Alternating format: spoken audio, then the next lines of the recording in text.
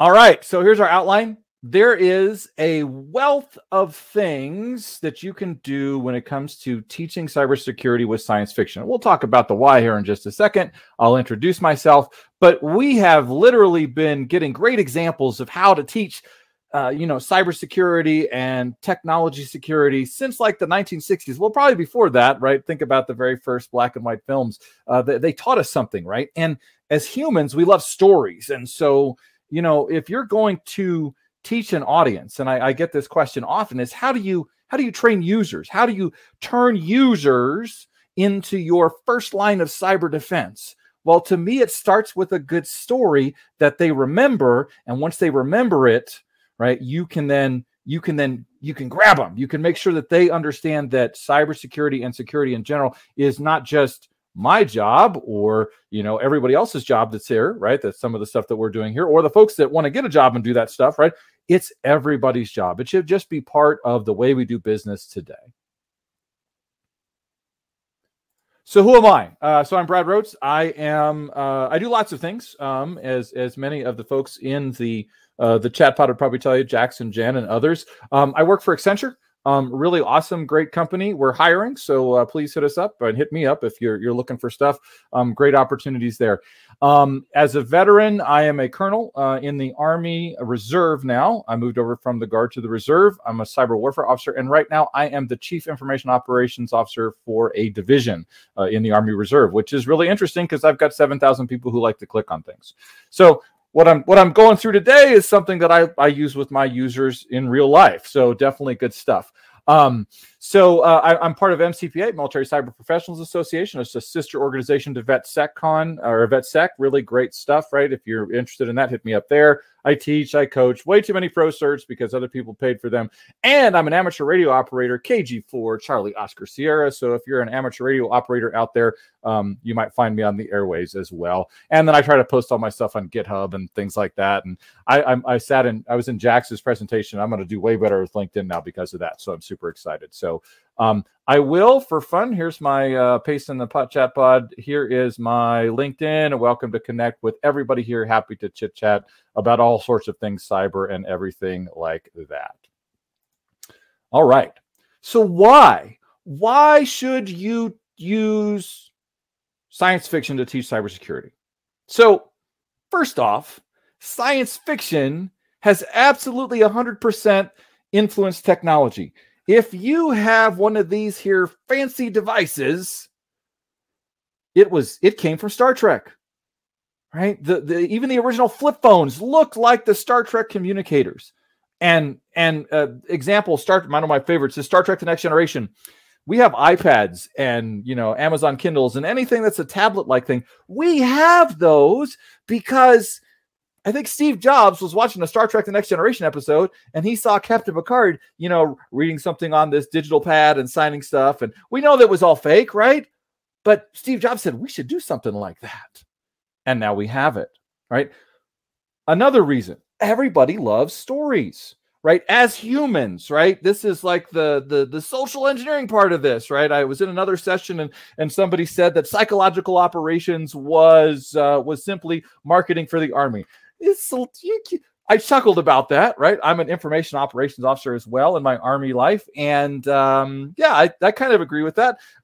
Different kind of marketing, but the same principles apply. But everybody loves a good story. And if I give you a good story as a cybersecurity professional, one of the things that we do really poorly right now in the industry, in my estimation, is we like to sell things and have been for a long time on FUD, fear, uncertainty, and doubt. And when you are, Debbie Downer, the boy that cried wolf, the person that's always negative about what's happening, people begin to turn you off. And so FUD, I think, is going out the window. We have got to figure out another way beyond FUD, and I think this is one of those places we can do that. Science, there really is science in science fiction. If you look at some of the more recent science fiction movies, there is, honest to goodness, real science in them. It's one of those things that Interstellar, Kip Thorne, who wrote the book on black holes, right? Gigantor in the black hole in that movie is literally ripped from his book, right? The way they visualized that and built that thing so you could get a feel for what a black hole actually looks like. It's from the book. And then we go look at the pictures of black holes in real life that we've gathered, and oh my gosh, it almost looks like exactly the same thing. It's pretty crazy, right? But there is science in science fiction, right? Another thing that I want to hit on here, right, is that education doesn't have to be boring. All right, okay, so everybody here, you know, you can give me the laughing icon, the raise, I don't care, the clap icon, whatever, right? Have you ever been to a cybersecurity training or even any class or any education, right? Any education that, you know, seminar or college class or whatever, and you sat there and you were bored out of your mind, okay? I have been to many of those, and it's not good because you don't remember anything from those classes. I think I have I've taken a lot of classes over the years and trainings and stuff like that, and the ones that I remember are stuff that I use because they were fun and exciting and hands-on, and I could have a conversation with the instructor. But the ones that were boring and I don't remember any of those, I've forgotten about all of that, right? And ultimately, cybersecurity training should be memorable. Everybody loves stories. Everybody loves the movies. Everybody goes to a movie or watches, or streams your favorite movie. So much Star Trek and Star Wars content right now. I'm super jazzed.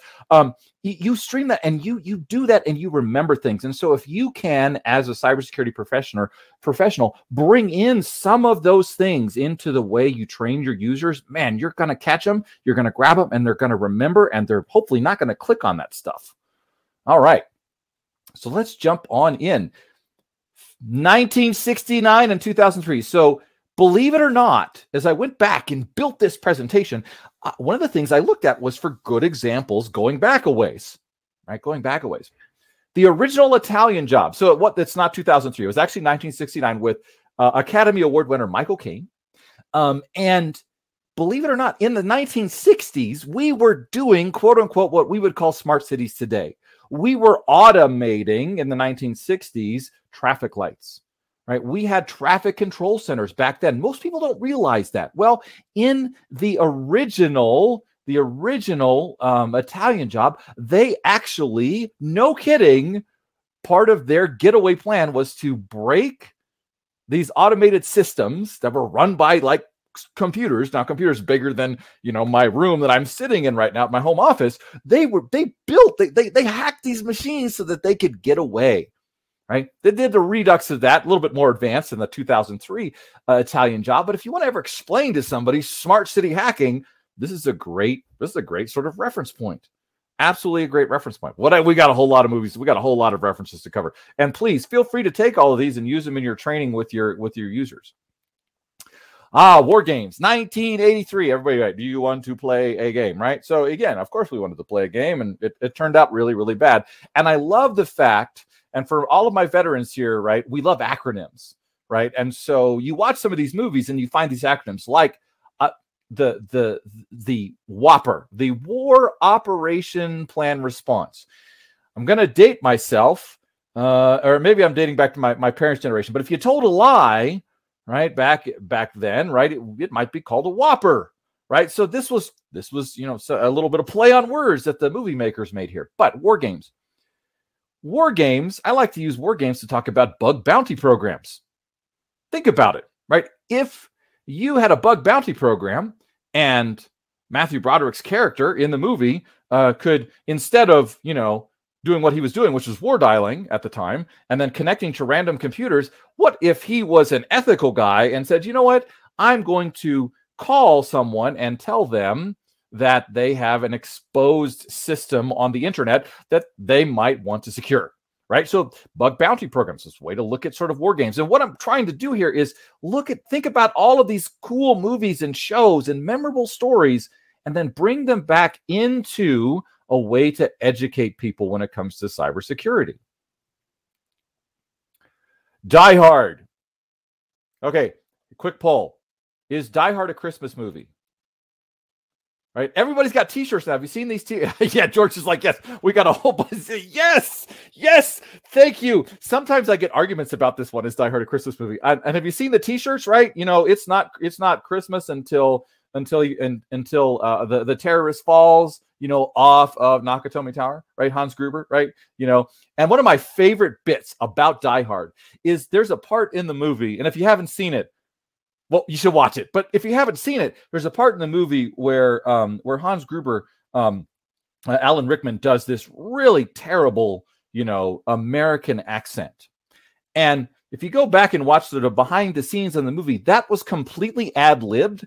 And the producers and the director thought it was so funny that they left it in the movie because it was just completely ad-libbed. It was great, right? So these things happen. But what is Die Hard really about?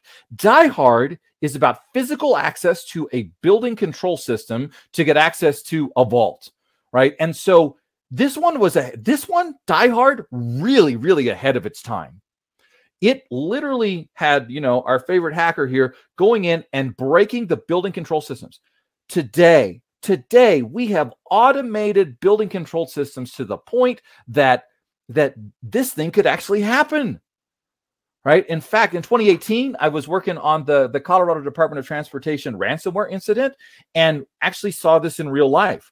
One of the boxes that controlled the building access systems, right, for the CDOT headquarters was an old Windows XP system. No, I'm not making this up.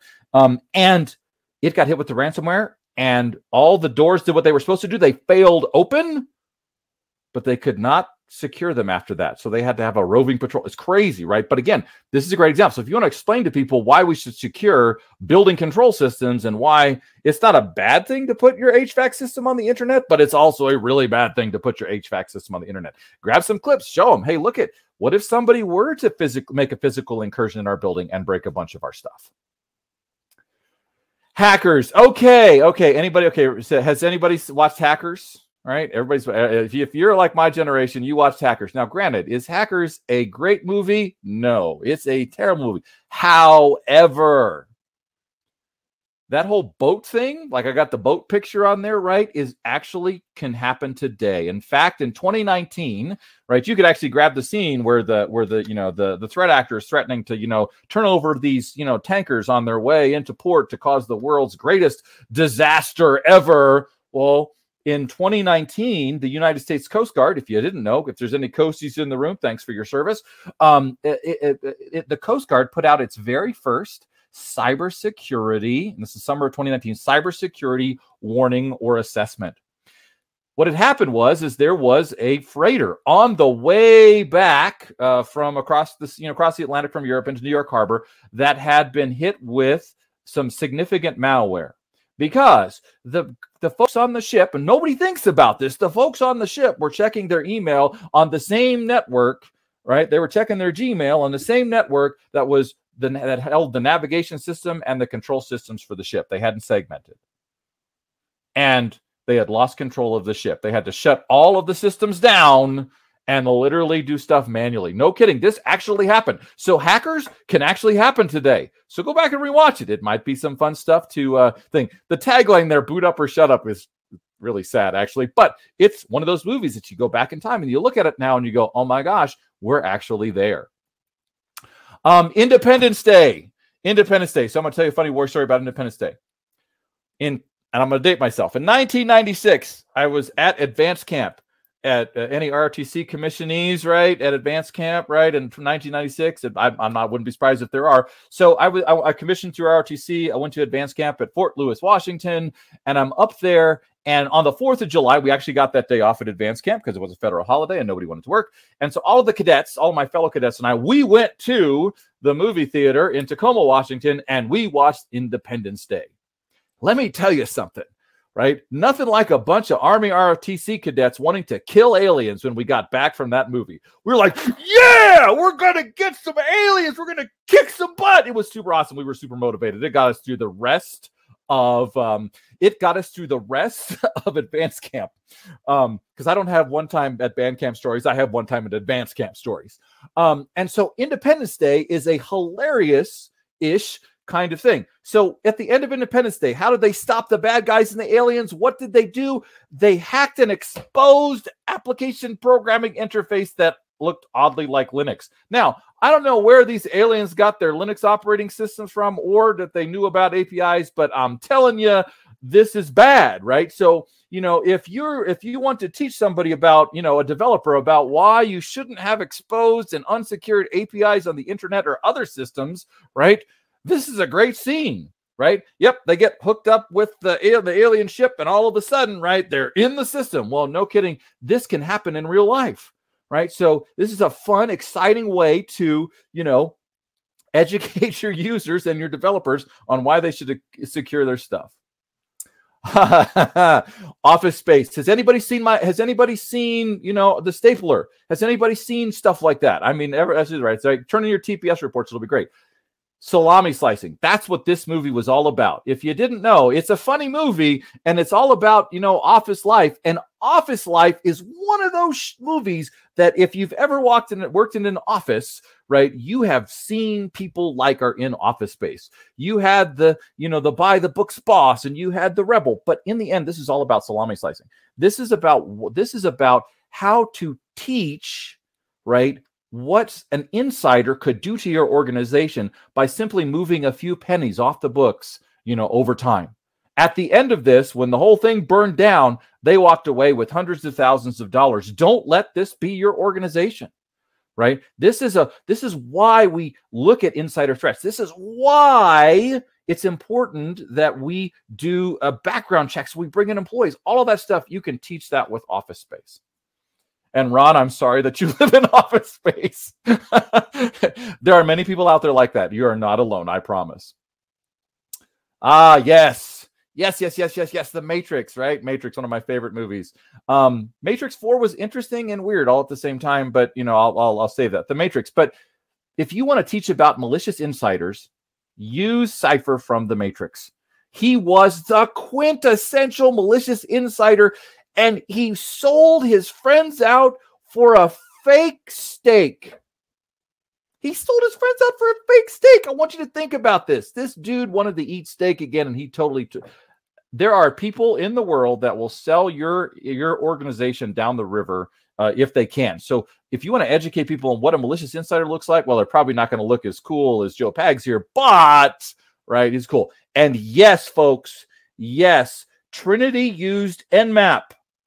She did. Now, granted, I don't know how well she did Nmap, but she did. She absolutely used Nmap. You can see it scrolling in the background of the screen. Just zoom in on that part of the movie. It's kind of fun. But again, if you want to teach somebody what it is to, you know, why we need to think about malicious insiders, this is a great movie. Battlestar Galactica, right? This is the new one, right? I know there's the old one. I'm sure there's some old school people here, but I love the new one as well. I thought they did a great job and things like that. But Battlestar Galactica, I love this one for network segmentation, because in the end, and we know that Baltar did bad things. Hopefully I'm not giving it away. If you haven't watched it, you should. But if you watch the mini series from Sci-Fi, Commander Adama says, "You're not putting a network on my Battlestar. I don't care how secure you think it is. I have made sure that I have no connectivity." So, because the Battlestar is a gigantic industrial control system, I have no connectivity for my systems because I know what the Cylons can do. And the Cylons were all doing cyber attacks. So if you ever watch Battlestar Galactica, you get to this next part here where all of these Vipers, the new ones, the fancy new ones, right? So there's something to be said for, you know, having some older tech around, I guess. But the fancy new Vipers were all networked. And as soon as they got zapped by the EW weapon that the Cylons had that delivered the malware to their ships, they were all dead, right? And so this is a great example of if it's networked, it can be hacked. I don't care if you think you segmented it off. I don't care if you think that, you know, your sensor for, you know, your sensor system that has like a Wi-Fi access connection for, say, your industrial control system out in the middle of nowhere, like a pump or an electrical grid component or something like that somebody just drives up to and logs in and checks, right? I'm here to tell you, if you have anything connected to the internet, any RF out there, anything, somebody's already poked at it. And if they haven't already poked at it, they're going to. Right. And don't think that if you don't have a domain, you just have IP addresses out there that they're not going to find you, because they will. Okay, you can all laugh about this one, right? If you got kids, have you seen G-Force? Have you seen G-Force? Right? If you've not, you should watch it. Okay, so maybe you won't. This is a really, really funny Disney movie. G-Force is the guinea pigs, right? These are the baddest guinea pigs on the face of the planet. They're special for Jax. This is for you. They're special forces guinea pigs. And they are defending the universe or the world against an Internet of Things supply chain event. And if you watch this movie, and hopefully I don't give it too much away. If you haven't watched it, watch it with your kids. They'll laugh. It's kind of educational. Well, this company that is run by, well, we'll just circle this bad guy right here. He's an insider. He creates this front company that gets all of this stuff into the supply chain. And then all of a sudden, Internet of Things blows up in your face. And all of a sudden you've got like, you know, your fridge and your crock pot and your toaster and your blender all goes crazy. Now, is that not true to life today, right? You can go on Amazon right now and you can see, you can buy an internet-enabled crock pot. I want to get one just so I can see if I can, you know, burn somebody's roast, right? So those things are out there. So we are connecting so much stuff to the internet, right? We don't think about it, right?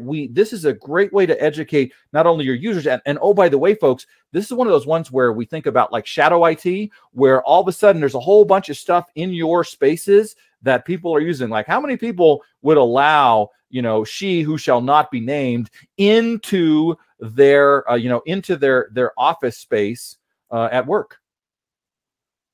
So you don't have to answer that question, but I know there's a bunch of organizations out there that don't really care, right? And those things are dangerous. IoT is one of those things that, you know, if you're building a Wi-Fi enabled crockpot, I'm pretty sure you're not doing great on cybersecurity. I'm not saying they're bad crockpots. I'm just saying if your forte is building a piece of hardware to cook a roast, right? I'm pretty sure that you're not super great on the whole, you know, cybersecurity thing. Just saying. All right, next. Mr. Robot. I saw a reference to Mr. Robot up there, right? I love Mr. Robot. The last two seasons get really weird and out there, right? But the first two seasons are pretty awesome.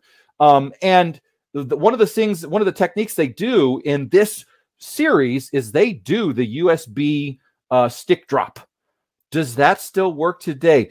You darn right it does, right? People will pick up anything cool that you drop in a parking lot. And if it's something like, especially, and here's the thing, right? These things are cheap, folks. 256 gig, memory stick, right? There, you can get one for like $5 or $7 at Micro Center, inflation, right? You know what? You get a few of those, put some bad stuff on it, drop it in a parking lot, see what happens, right? Great for physical pen testing. Also think about like they use the Raspberry. Yeah, don't take candy from strangers. Yeah, exactly. You got the Raspberry Pi there that you saw in Mr. Robot. Love it, right? I mean, this is things, right? There is technology and tools out there today that you can do a lot with that most people don't think about, right? So again, these are some great things right there in terms of that. It was a little cheesy in Mr. Robot. What's your favorite? Do you like KDE or do you like GNOME? I thought that was kind of cheesy, but I think all of us there were like, oh, that's kind of funny, but weird all at the same time. Another one, and this is an interesting one. So we live in a world today where we see a lot of, disinformation, misinformation, and malinformation, right? Information is not inherently bad. Right? It's the intent that's used behind it. And so when we see, misinformation, disinformation, right? Sometimes we don't even see it. We don't even think about it, right? The Orville, which is, some would argue was doing until some of the new Star Trek shows, doing Star Trek better than Star Trek did. But they went to this planet, and on this planet, it was all based on social media, right? And the fact that you could get, we'll say reprogrammed, if you didn't have a high enough social media score based on something that you did. Now, doesn't that sound like something we're dealing with today? It does. And you've got to educate your users, right? Misinformation and disinformation can have a direct impact on your company or your organization if you're not paying attention to it. And like Jax talked about in her presentation, social media is a thing that we as professionals have to leverage. And we have to, in many cases in the cybersecurity space, think about this before, our C-suites do, because they're not necessarily thinking about it, right? This is where we get into how much information do you actually decide to put on your website as well. And I'll give you a practical example of disinformation. back when I was out, 2019, 2020 timeframe, I was out doing national mission at Cybercom. And I had a crew, and I would go in and check on the holidays and bring donuts and check on my folks and make sure everything was okay. So I'll tell you what, right? I was checking the socials, right? And I ran across a post that had been reposted by the veterans of foreign wars. And the post was an angel fire, right? And if you're in the military, you know what an angel fire is. That's when you have an aircraft like a C-130 or C-17 take off at like an air show, right? And then they'll kick flares out of the back of the aircraft, and it looks like an angel flying through the sky. It is pretty darn cool, right? It is one of those things that's really neat to see. There was one problem, and this is why, this disinformation, misinformation thing is so important. There was one problem. It wasn't a U.S. aircraft. It was a Russian transport. And in fact, if I'd taken the time to chase it, my guess is that the VFW got totally trolled by Russian threat actors that day. And there was like 10,000 likes because people just didn't know. Right. So you got to be careful. You got to check your sources. Don't believe. It's like that old insurance commercial, right? Don't believe everything on the internet. I'm not a French hand model today. Bonjour, I promise. But just, you got to pay attention to that, and you got to educate your users. Ready Player One, VR. VR is all the rage today, right? I love it when you're talking about VR. And, I'm not going to go deep on this one here, but VR is one of those things you got to think about. And here's the thing. I have some friends of mine. They do great research into this. Virtual reality, back probably a couple of years ago, had huge security holes. It's getting better, but there are still huge security holes. You can actually get into a you as a hacker or a pen tester can actually get into a virtual reality session and serve malicious ad content. Did you know that? Right? This can actually happen, right? This can actually happen. It is crazy. So VR is great. And if your company's investing in VR, you got to secure it. Just like everything else, we've got to secure it. All right. So my two favorite things, I'm wearing a Star Trek outfit today. I could have just as easily put on an Obi-Wan Kenobi outfit. But let's jump into the two big ones, the two big properties in sci-fi today that really launched everything, Star Trek and Star Wars. I love Star Trek. I love Star Wars. I love both, right? So Trekkies, raise your hand, right? You know what? Yep. If you got some Trekkies in the room, right? I'm sure there's some Trekkies, right? Star Wars folks in their hand. I usually get about it's really interesting when I do this, when I've done this, I did this presentation live a couple of months back, had an opportunity to do that. And I got about a 50-50 split. So it's kind of fun, right?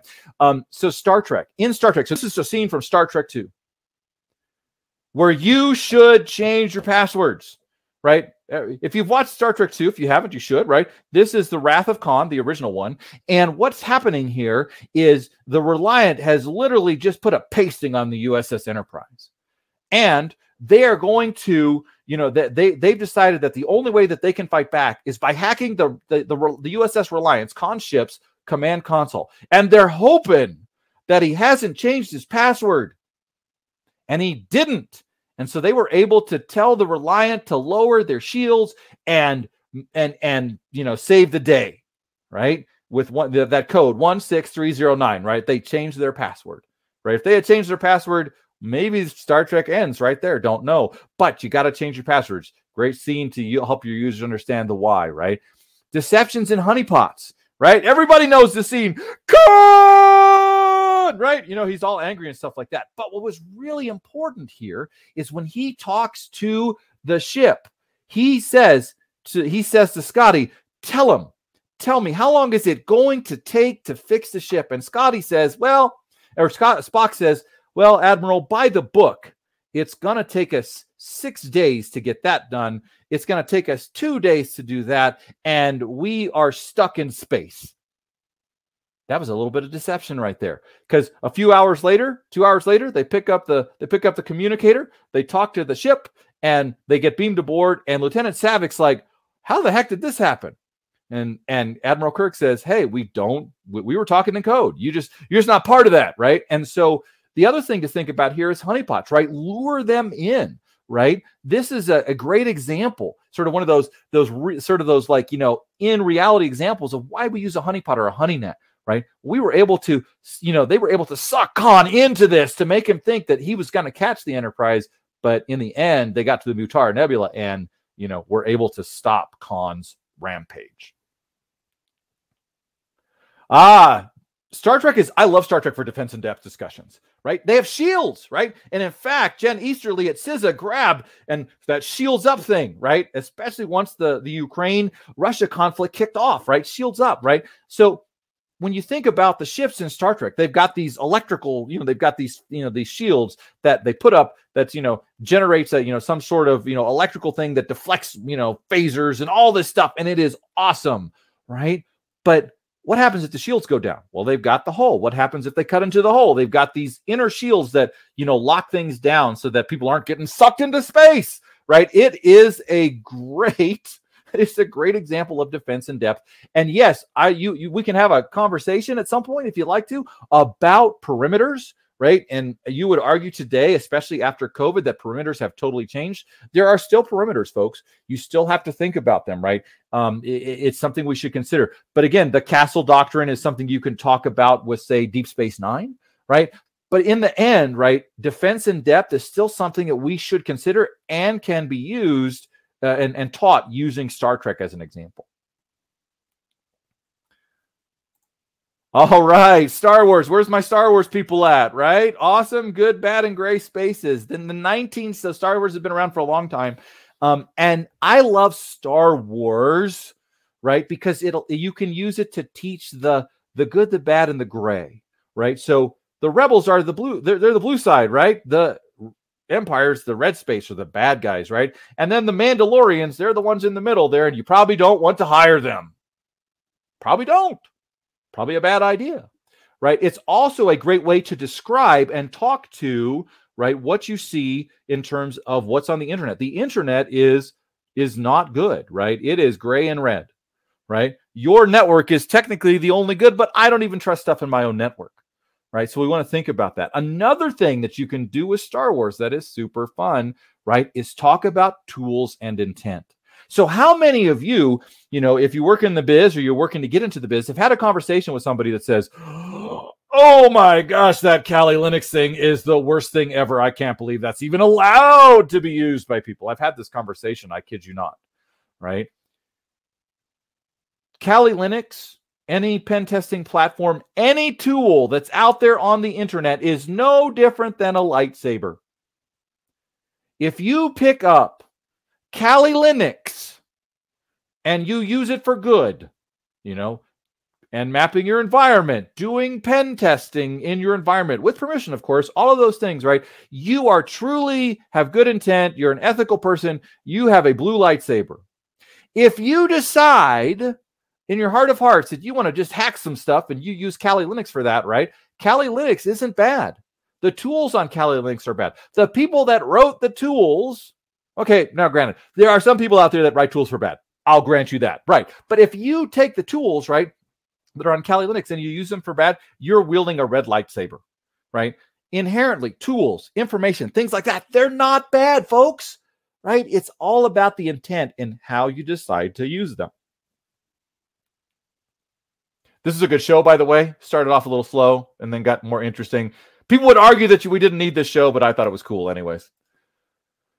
Vulnerabilities and insiders. So Rogue One is an awesome example of the truly malicious insider, right? So we know Jyn Erso's dad, Galen Erso, is, he plants the bug, right? He plants the bug that allows Luke Skywalker and his X-Wing squadron to swoop in Star Wars A New Hope and destroy the Death Star, right?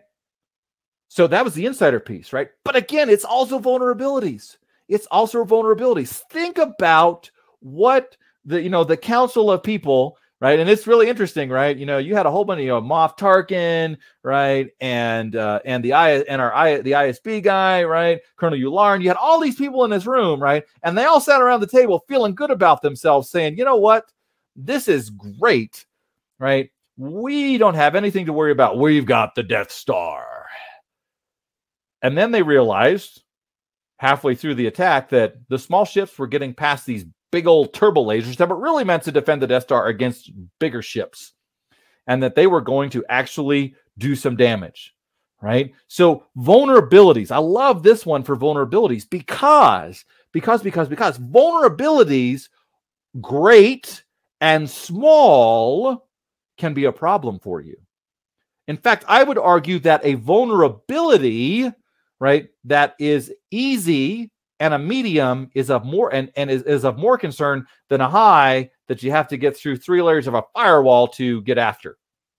Okay, so analysts can really use that kind of data. One thing I'll show in shameless plug, right? If you've never heard of the known exploited vulnerabilities catalog from CISA, you should actually just Google that. CISA known exploited vulnerabilities catalog.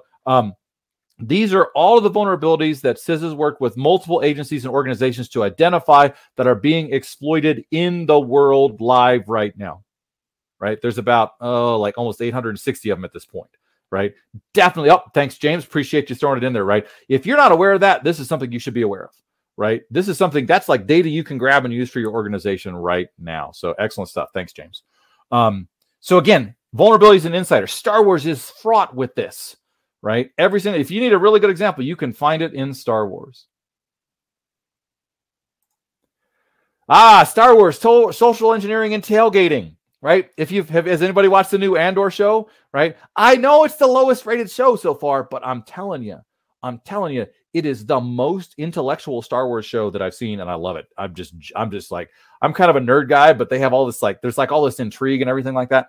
But one of the things that happens in the Andor show, as you see in the picture here, is that the protagonists dress up in Imperial uniforms to sneak into a facility to do rebel activities. And I'll leave it at that if you haven't seen it. This is an excellent example of why we shouldn't let people tailgate. This is an excellent example of why we should check badges if you're in an organization that's got badges. This is why, and we've been taught this in the military, if you see somebody walking around in your spaces and you don't know who they are, you should do the right thing and stop them from asking questions. This is why we do that, right? Social engineering is a huge thing. You can look across multiple movies today, and there's a little bit of social engineering in lots of movies, not just science fiction. So please take a look at those, use those, right? This is one of those things where we have these great stories. Make your cybersecurity training memorable for your, for your users, for the people that are participating in this trainings. The diamond model, right? Again, this one's a little nerdy, right? So, but if you really wanted to describe, I love Sneakers as well, Ron, it's a great movie. If you want to describe how the diamond model works, use this one, right? This is from Threat Connect. It's a really great example. In this case here, the victim is Emperor Palpatine, and the owner and the asset is the Death Star, and they are aggressed by, by the rebels and by Luke Skywalker as the adversary, right? So this is a funny way to describe how this works. If you need to, educate a user base on models, right? Use science fiction movies, right? Star Wars is great for this. I love this model. This is not my idea. This is a great idea. The analyst that came up with this, I just chuckled. I love this one. What are the diamond models, adversary, infrastructure, victim, and capabilities. This is a great way to share this with people. All right, I've got some closing slots, and I'll leave a few minutes for questions and conversation. Some stuff, right? One, hopefully you've had fun today. Hopefully you've laughed a little bit. Hopefully you've said, "Oh, I didn't think about using that to educate users." Learning should be fun, folks. Right? I don't like boring stuff. Boring is not fun, right? Boring is not fun, and I forget about it, right? So learning should be fun. If it's networked or not, it's hackable. Right? Don't be that organization that thinks because you put stuff out, and it's isolated somewhere in the woods somewhere that somebody isn't going to want to run across it and try to connect to it, because they will, right? So the next two are kind of linked. There is no perimeter, but there are perimeters. They're just different. We live in a world, like I'm giving you this presentation from my home office. I work from my home office, right? The world has changed since COVID and was changing even before then. So we have to think about that. We have to think about the fact that our users now are working in completely different locations than we ever thought that they would. And we have to understand that, and we have to educate them on those potential risks. You got to defend in depth. Yep, I know people will tell you that defense in depth is dead. You still have to defend in depth. You got to start at the core of your business with your data, and you work your way out beyond the perimeter. And I'm telling you today, folks, we have a massive problem with data loss, right? If you have a smartphone and you access, your company's data without MDM and, mobile device management or something like that on your personal smartphone, you've got a problem. Right. So we got to defend in depth, and we got to understand what that means today, because it has totally changed. Don't trust the Mandalorians. We know this. We don't trust the Mandalorians. And okay, and finally, right? So you're going to help me with my closing thought. What do you think I'm going to say for my and finally? Right? Throw it in the chat pod there. What do you think I'm going to say? Right? I've talked about a whole bunch of things. You got it. This is like I'm ready, right? This is kind of the fun part, right? What do you think? Right? Oh, live long and okay, I like that one. That's a good one, right? Oh my gosh, what another one. That's one more, and then we'll get to my end finally. Change your password. Oh, yep, I could potentially do that one as well. But just because I want you to laugh at the end of this, right? Oh, look at, I love that. I love it, right? Have you seen my stapler? Have you seen my stapler? I'm pretty sure my stapler. Oh, I don't know. I think my kids took my stapler. Oh, there it is. Look at. It's not a red stapler, but I have seen my stapler, right? I always try to flip that one on you, make you think about that, right? So hopefully, folks, this was exceptionally fun for you. You got a good laugh at this. Please, like I said, love for you to connect with me on LinkedIn. I've got a couple minutes left. I'll hang. Are there any questions that I can answer? Or again, I'm always open to new suggestions for movies and stuff like that. I should close on this, right? Hey, Ed, good to see you as well. Would love to, like I said, would love to see you, on LinkedIn, meet up with you, right? But hopefully this is fun, and I'll hang out and see if there's any questions that I can answer or conversations that need to be had. So, and if not that, have a great rest of your day. I know the main session is going to pick back up here in a second. They're going to award the stuff for the capture the flag and close things out. And, have a great rest of your weekend. Thanks for being here. For those of you, thanks for your service. Right. Thanks for all the things that you do. We appreciate you. And if you're coming new into the business, like I said, hit us all up. We would love to. Oh, yeah. I love that one. It's like Showstack stuff is great. It's great. In fact, I got Showstack's book right here. Believe it or not. No kidding. It's funny that you bring that up, Ron. Look here's the book. Here's Showstack's book.